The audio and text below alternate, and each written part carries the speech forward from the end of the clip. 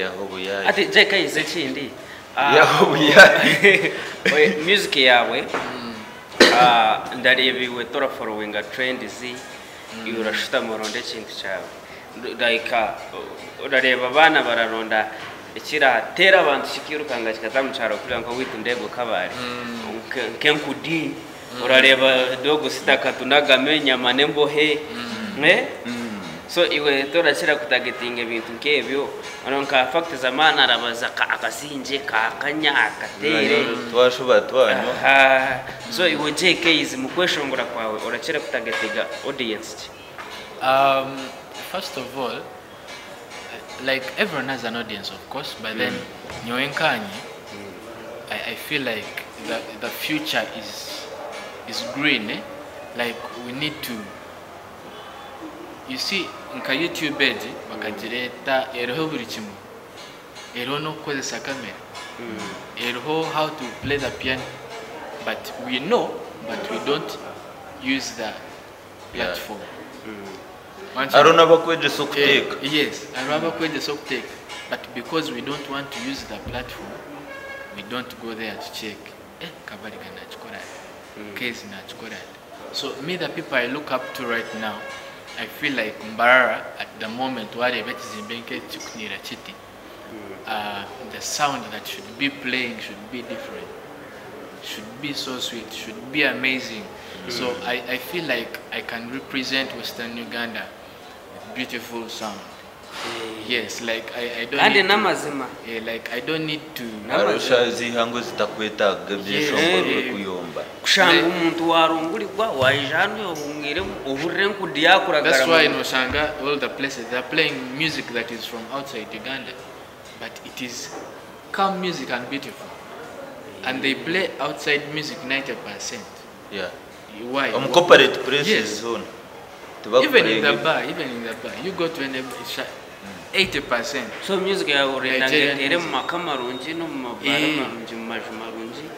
Mu moto kuburi mu AC. Neno hari motoka ya MP bakutera mecha. Like I want my music. Oba minister. I want my music to feature in movies.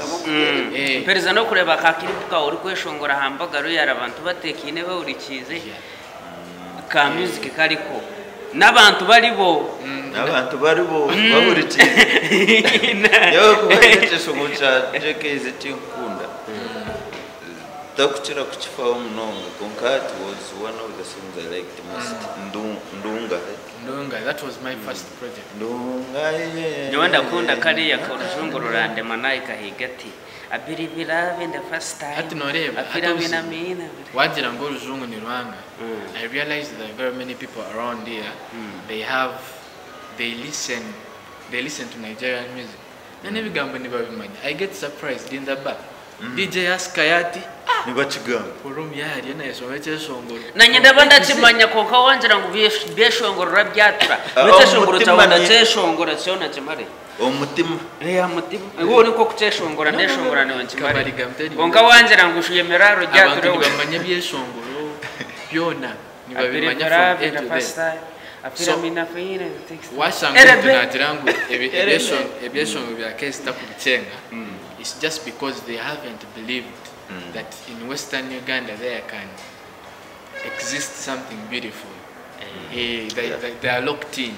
So I believe we just have to open our hearts and be like, okay, we can do this. Kabariga na basapu gambo rujungu.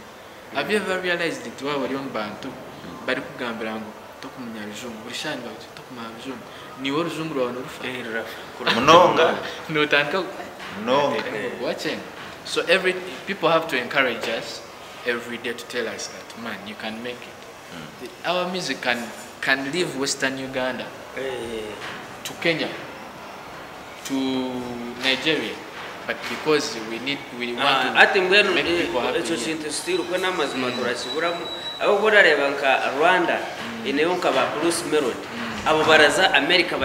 Exactly. Or hariyo gospel artists yeah, they're not targeting mu Uganda twafuna mogo na pushing home gabi agomochire wa mabondo na owa gospel umusigaze Joshua Joshua Baraka. Ibintu wenda reba hatarageza hakaza kuri ya kana. Exactly, like in his head, he's not targeting home because he's already home. Now he wants to push home. Yeah, outside. Because you can't push home at home. You have to push home outside home. Yes. Exactly. So people who are out there, they talk about Uganda, even when they're singing English, they'll be like, even Latin, Uganda. So he was representing Mbara. It's not about language or stuff. We just have to represent Zj Kabariga or take him NKORE Ikibazo nyakenera kubuza mugaruko wa Beazine ni ekine cyahamuheru kandi hatinyowe cyo kifukire kubi Tifire kube kibuza simburi tifire cyane teza bishizi werire mu studio abishi nibije batizinezo ngumaho ngo Jkayz umwaka tujangu barisha batine sente ngo mubashashurizo kwe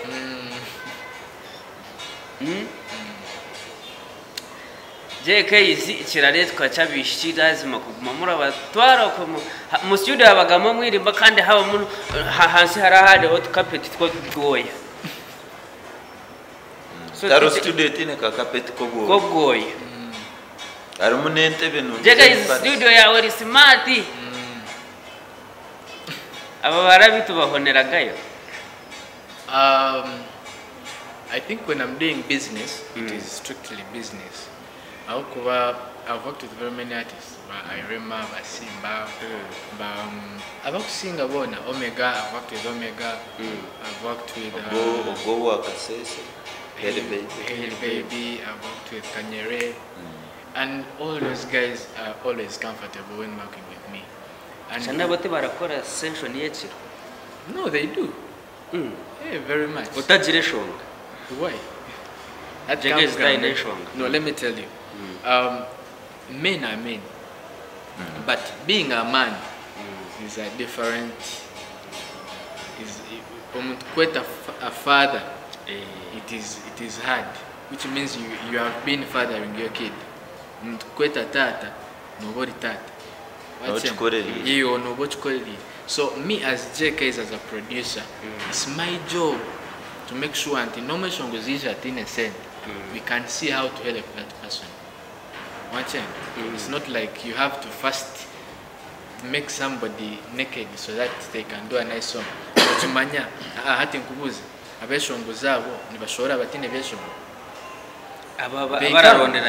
come with it, which means, do you know why has a we are manomish unfiltered?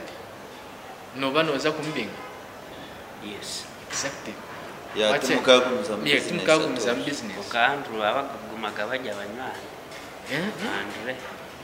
Andre bakaguma nabo I don't know how he does his business, but then my business, we respect women at our studio and we really appreciate their talents. Kandi ejo mind ejo ni eremise nabi structure college kurugayo bakepushinga why ntini batina kuja studio because then nabo barija besigirecho bagambirira bamwe baramwa barija besigirecho okijotine sente ngo renda kwetasa ngumango Jkayz ngungwara nanka kangambira mazima abana babishi borekera taka bagambira abana babishi nibija bakwenda amazina azo mukwenda amazina gabo I think everything will be done by their body watching so okwijo mutawuni ukija no endi zina abojo bobora abojo barakone babikora abojo babikora bakora buri kimwe saksoro niwe yakigambira ejo saksora kobora but ogogo mucharu kwija in that way take if I go there to Jkayz. Actually, I had a scenario like that. I almost chose his studio, Koranani, Country Alpha. So, guy has a member. He has a member. Then I think in the process, I was so strict. Yanig. We are Nijire. Yangiration, which I need to Kashesh. And I hear Chesham, which was yesterday. abanje nochendo mukasheshe sham nana ngareba police again bantu ara police akarenda kurya kandi Jkayz abana barakurya nunda bareba mu comment section abana barakurira kimwe. Yes, it's okay, but then I'm a very hard person to reach, so kuna jira police bambuza gaye n'iki umdema wacho kwenda kumeza session, so I felt like I shouldn't embarrass her. Mina wagira kanje nene chile session naje nana bouncing at them kuna jira sire wa police yasheka ya chile session. You were singing, you should go back and dig, go back to the village, leave studio.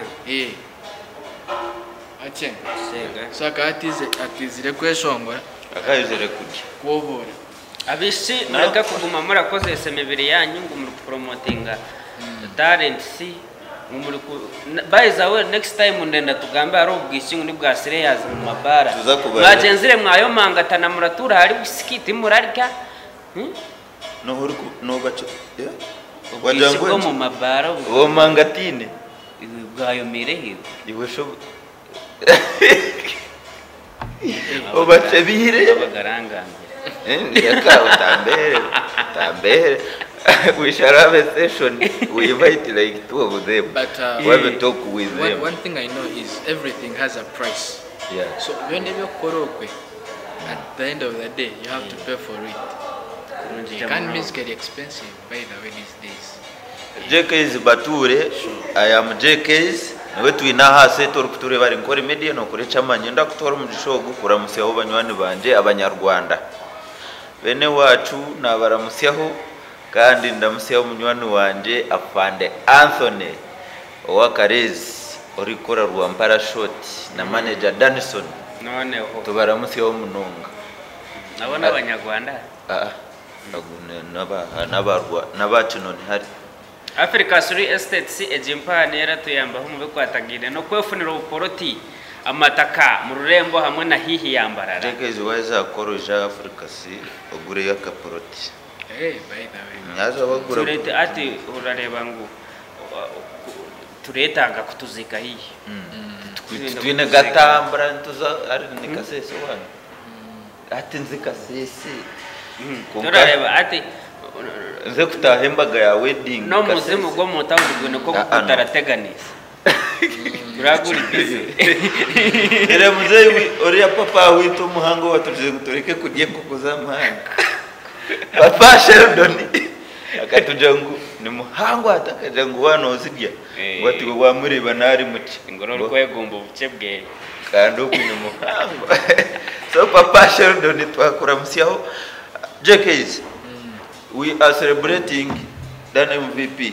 Twirero kwijana twendera kwa anytime wori umutawuni wori available umweje tuganira kugira ngo twegese abantu to celebrating the MVP this week every 10 okuyikumi okumu celebrating no mombantu abinkomant audience na waza Facebook page yeye norera ngo reaction z'abantu zona nezibaziringeze kumuvumirire cyakora. They think he is always negative. Than MVP. Is always negative to the industry. Why he is always against the industry? Twenda phonetiki yao about omuntu yisha kuvuga ngo describe than MVP. No basa kumugambira. Than MVP I think kemindebya kukora takubikora because naenda kwa SMS like shanangu you're doing something negative to make yourself happy, then you are a very dangerous person to the industry. Not even to the industry, to yourself. You're causing suicide to yourself. So I feel like chonde chari yona akora, because if you realize if you people wake up one day mkia ostrage industry yetu no hara jigamba exactly. So itwito nkabe shongozi, we need publicity and we can't come out to talk about ourselves. Kandi twine bibi twine nebirungi. And the problem with us tukwenda bagamba bibi tukora I went into bukora. Yeah. So it is not his problem ugambe bye bitukora ki ebitukora koze ntubikora when aronde chibe kigya Jkayz abantu yagamba so yakigamba it is your job now to work on yourself yakuja mutokuma kwesomura it's not like he's telling you to stop singing but go and find a way to do what. So I feel like his negativity and there is a side of positivity in it because the silence in Western Uganda has reduced mostly when new people came up, Dan MVP, Ankole TV, even Amon, you know, like you guys every time we are not think what's up with Zaha think at the guy in the worker nafana jangu kagaya niketao ina YouTube turo mshaya kontakura vibe watching so those guys the MVPs are the ones who were yes and I appreciate him for being honest because abantu chiza gumana bakutugambira mazima Yohani batusudia mwana uri wa kabi kandi turendaza tumanyisa abantu muri kintu cyono cerebege muko mugisha arogo umuntu arakusabura kikurabyo bacenga. Do you know that people are coming to know ogo mwana ni King Fa bwa nyuma y'uruhigwa ba bouncers bari miskini bachireba nanka no mama huri hatigariga hari pia aho jangu Jkayz hata mahoro gari hari amon Brady Sparks. So ebintu bimwe biratuma wamanywa no watara kumanya je nkonko relevance ugo MVP yasabwire noha wacetegereza so wahoraga bakugambaho kitakunyiza kikakutwara hare ni business one day orgisha kuchitera nko Jkayz yagezire one day akakesho ngoroka rikora kata kesho ngoroka one day akakesho ngorana aranitonics one day kesho ngoro kitambura konka that's why I'm back home a little bit manya ground tita nimbasa kwe foro akabi kitakutambira so I'm back home to know if the song is on ground chat tarho na NKORE man so one day I'm always I think Sirikom 10K now, and I appreciate the people for viewing the song. Featuring Alan Tonics, written by me, produced by me, and mixed and mastered by me. Yes. 90% you in the question one day Jkayz. One day 70%. 70 because 40 Katu Jkayz Alan Hakwana vacation. He sang and he did his job. Much for a video. Now the video is coming soon. They are coming soon. Yeah, I get it. Kabanza nali abantu bagumaraja one day. One day. Why you presented? Tugome shayonera bomba. Actually, it's kapushing a manga chesho ngorecho. People were really wondering what is posting and bakana kambuza ngo byitebyo nebiki. One day nebiki. So niwe tarakazoze kureba one day aha YouTube urakoze sa Jkayz. I am Jkayz. Yes, I am Jkayz. I am Jkayz. I am. Man nyine nacho ngoro na Jkayz. Chiri na Simba Jkayz. Ile project zayo zira kujwara master. Isha neza kuba nisajera. Muka mask ni age. Ni mask ni njwara kwa Senegal. Nani ne Senegal. And tipara katujangu ne branding guri. It's part of the branding. Niko tipo ya tujizemu is part of the branding. It may be, but not necessarily that you have to be wearing the mask all the time. You wasanga washara mukuzomba. Bara batorekeza niwe Jkayz arebe niwe Jkayz zire ajibara. Nyekanji ni aba Senegal. Ogoro kujara Jkayz waramanywa. No, now I can put on a mask. Just because either there is somewhere I don't want to happen in that moment, particular moment. So I go there, I meet the person I have to meet. I don't know what shanga Jkayz amazina ga original niga Joshua alenda kakomando konka Jkayz atari eligible kuza kukagura Joshua nushana enda kakomando Joshua wakakomanda rakene Lejo zaba Joshua ine meza kakomando konka Jkayz anywe ni babonga abakakomanda ukoni ba general hariho ekibuzo kiri kiti Jkayz hariho ekinteki Jkayz araremise Joshua kufuna when you join the industry, it is like selling your soul to music. Yeah. So I gave up everything. Where music takes me is what I follow. So Joshua, yeah, Jkayz abantu romesase. Na komankomuka. Nashora nimbandi Jkayz. Nimbandi w'abantu mbwene. Ati nywenye nawo hiraro riya. Urarebe kitakuri cyose ze hari. Ariyo karundo kora Akandira ngo Kabariga iwe nshire mbarara nkankunda kuzaho mu bucapati konka hino nguba ninjirati ndeba ndi ntore yonta.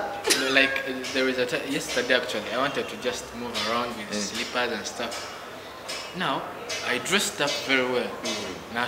Nashamunti Jkayz niwe yo and I'm like yeah wagwa ati naje ati kuri nizangire biriya planning kandi hati we Joshua umuntu tari mutawuni yambara tari character ya Joshua koko wakigambira ye gusigara kai gote kaburagamu like character yanje buri muntu kari yakunda no mucyaye ubu naza kugireba ninga n'abaziri Uganda nkate ineshonga it is a corporate place. Homo chapati. Mwatshonga gayo. Homo chapati na hantu amani. Nekindi twatunda kuza kubakorera umurago.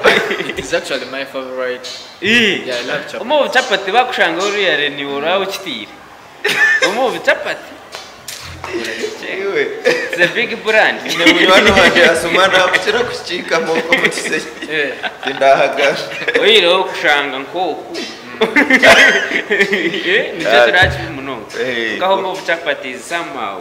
Ekibuzo tukwirukendera Jkayz ekibuzo kija kikugira ngu industry yitu ya entertainment oba yaburenje bwizo iwe noreba netora mu direction industry yitu I feel like at the moment we have a very healthy competition which is very actually it is the most important thing that we need right now. We need competition. Kushangangu abantu they get tired of Jkayz at some point. Why? Because we don't have competition. Conclusion tura Jkayz tura instrumental next day the other day actually that would be fine because nanye nindo hamazima kushangangu nanye ninyahura. You get? So I really love seeing other people come up, instrumental, hero beats. Jkayz, do you get time or listening hawaka yaba producers abandi bagenzi bawe? Taro chesho mechinta kuru Western Uganda. Chiro. Nuchapwa chiri chapcoming chikiza check it out. I listen to it 1 minute, nasanga chibonire nimbunizama. Nasanga chayanga and yuskuro yeah Concord wa mani but Jkayz no mani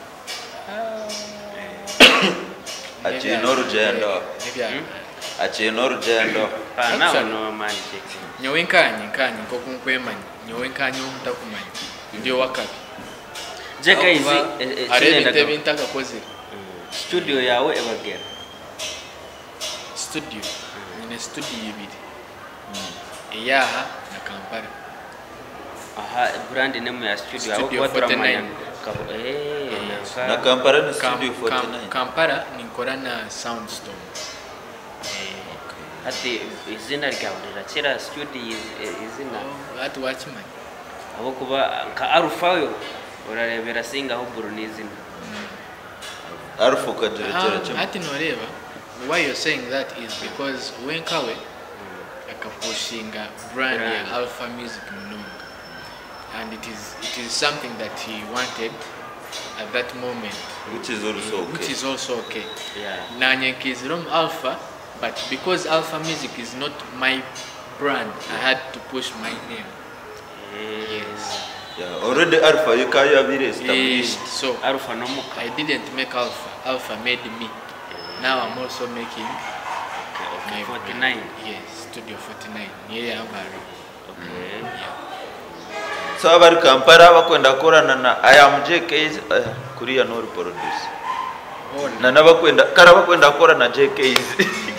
Obo kweshongoro bokora ki Kampala nariyo nambara. My last wedding nikakwata milioni. That was my second wedding. Consider chebiri ningeteka. Serious wedding assembly yerebira TikTok.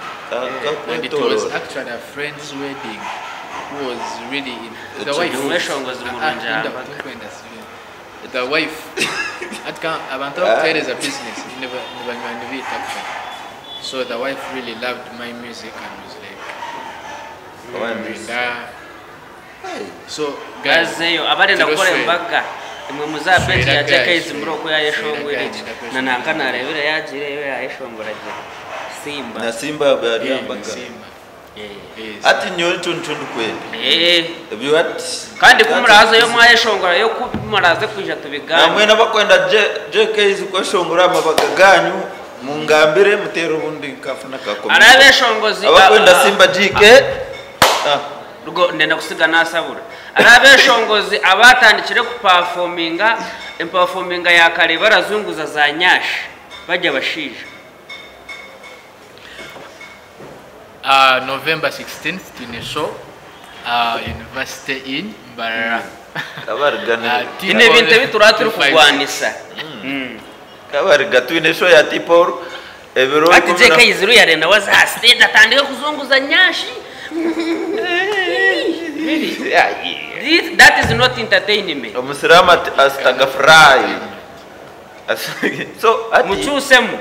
So ati twine show ya Tipor ebiri 16 November. Twine show ya Shukrani ebiri 19.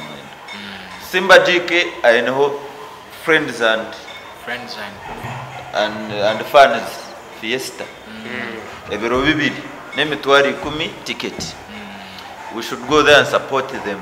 Tuneona Kachina orugendo rwa Kachina ku 12 no mu supporting twine munywani witu Apostle Edison Chumuruzo na mushanji twarwo ati Paul turaza mu mwoyo tuzomoya na friend izo twine ne ati Paul 256 Jkayz turekemo tubagarukamo araba ntabidu kuraga bahanikire posters mwije mutumanyise kumuri muno. So wabanonda business yawe rabo tufikire nshango waje kwa Gopraza no offices zitu ziri kandi utakayibona abanya Beazine Zj PRO spokesperson Western Bloggers Association when a member remember ngenda kurabya akarango ka cyari wanje ni shaba biro bishatu November twargo wa Simba Alantonics no mwana wi Serena Hotel no witu wa Rwanda Serena. So mwija Ankole Media byona tubagambire byona abakubyetaga DM swaga bamwizi mutakayebwa arimunayija na nabandi bona bakwenda kwesimba mwije mutugambire bitu mwije ne sente rizatwaza hakanuzire tube niyo twaza kuriya omumazi konkante ko kurara hatiki Emporium kunka haruwa bakaza bakurara ato mwana yanjirangu message yanjye naenda kunguzembwa ine passport